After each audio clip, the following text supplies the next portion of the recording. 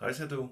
Ja, nu er det november 2017, og i eftermiddag der går vi faktisk i gang med at bygge 8 rum mere ude i vores vinbunker på Frederiksberg.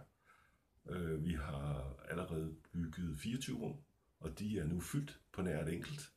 Og nu bygger vi 8 rum mere, som vi regner med bliver klar her i løbet af december måned. Så lidt flere vinkendere og vinentusiaster kan få deres vin opbevaret i bunkerne.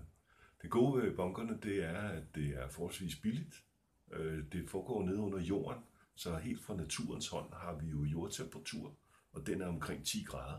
Så temperaturudsvingene nede i sådan en gammel krigsbunker er meget, meget lille, og vi skal ikke betale dyr strøm for at holde en fast temperatur. Der er noget andet, som i virkeligheden er endnu vigtigere, det er, at det ligger helt stille. Og sidst men ikke mindst, så er der en forholdsvis høj fugtighed. Og der er mange, der spørger, hvad temperaturen er. Det er faktisk ikke så vigtigt, om den lige er 10 eller 12, eller måske 13 eller 15. Det vigtigste er faktisk, at man har en rimelig konstant høj fugtighed. Og hvorfor skal man have det? Men det skal man simpelthen have, fordi at fugtigheden holder dine vinpropper fugtige. Og det vil sige, at propperne tørrer ikke ud. Det er det, derfor folk tit oplever, hvis de har god vin liggende hjemme hos dem selv inde i vinkøleskabet, så kan de godt opleve, at propperne bliver meget, meget tørre, enormt svære at få ud, og så skal der ikke ret meget til, før der slipper luft ind i sådan en vinflaske.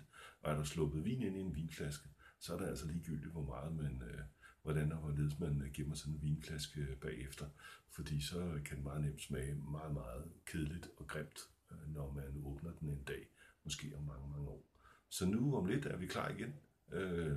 Inden jul regner vi med at have plads til 8 mere, og så bygger vi nok 8 mere igen, når det er fyldt ud.